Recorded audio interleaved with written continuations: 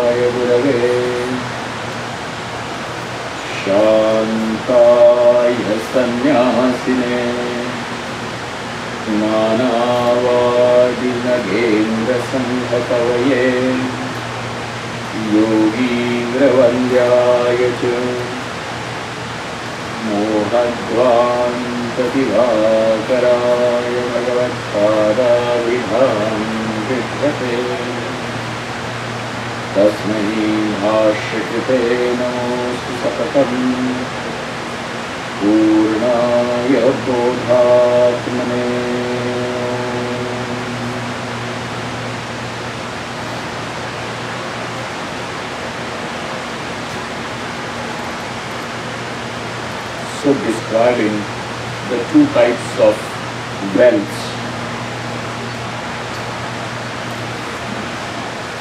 One which is called as Daivi Sampad, meaning the divine well, the divine qualities. And the other one is called as Asuri Sampad. What do they call the demonic wealth or the demonic qualities.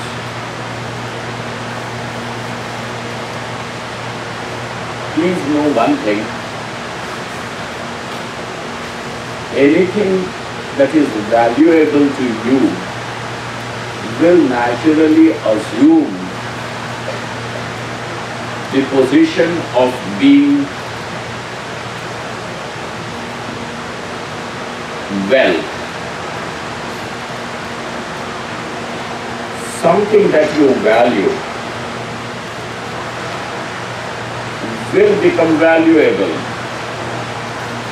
Something for which you have importance becomes your wealth.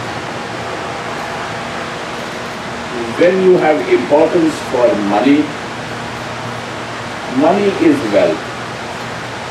When you see that your children are important, your children are your wealth. And that is why we have Santana Lakshmi.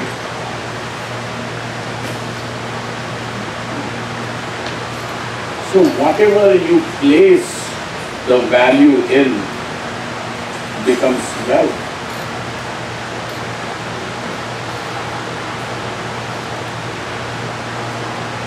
And what is it that you value? What makes you value something? Have you ever questioned this? When you are going to say something is important to you, am I audible to the farthest, to the last over there? Can you hear me? Good. Am I audible here, Ramesh?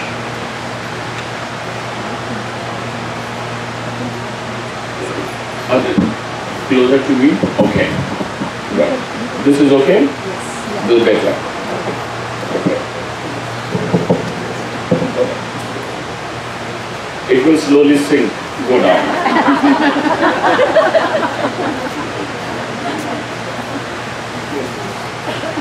You know, when we were studying there in one of the ashrams, then there was this one brahmacharini. She was very strange. So that mic used to become so loose, and then slowly it would start drooping down. She would go down below the mic to see. At the end of her bhajan, she's down.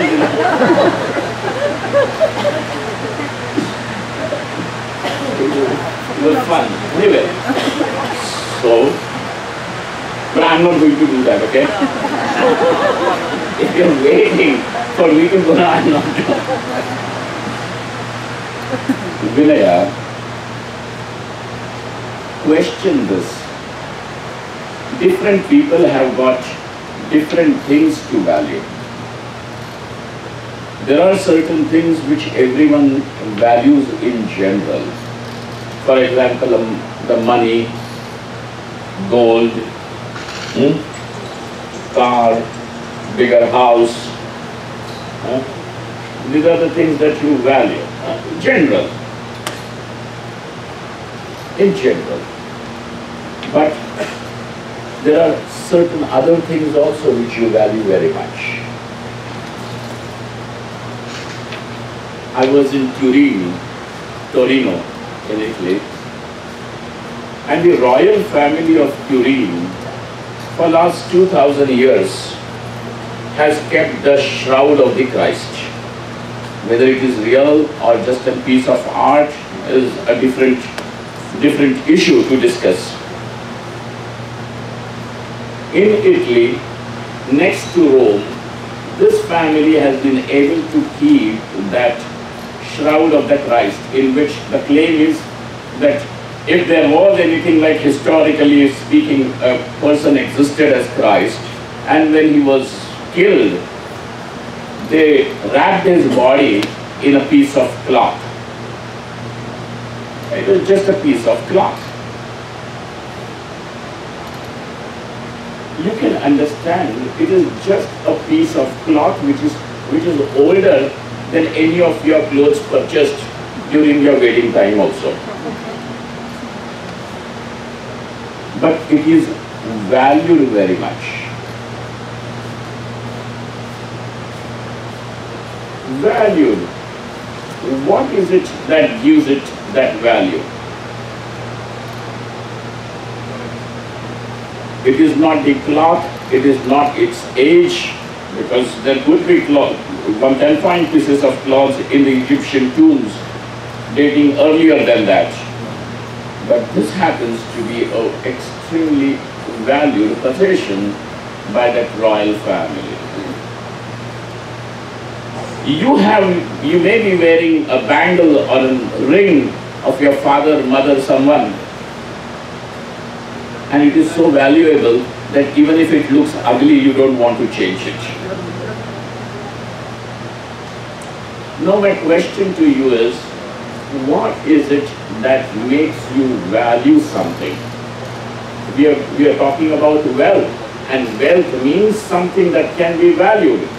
We have various things in life, and they are being valued by us, which means they assume certain importance in your life. If you are asked to exchange one of the two rings, a newly purchased ring and maybe your father's or mother's ring, a ring which your husband has purchased and a ring which your father had given. Dharma Sankat? Ask them, this is not a Dharma Sankat, a very easy choice. What is it that you find it is valuable?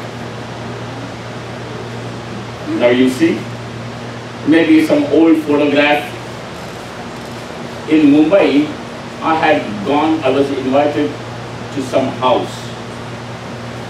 These people have got one pot of water, Ganga Jal. And this pot of water is the prized possession of this family. You know for what? Because they had washed Udiya Babaji's feet with that water which they have stored. The Mahatma, great sage, his feet were washed, and that they have kept in their family as a heirloom. It goes from one generation to the next.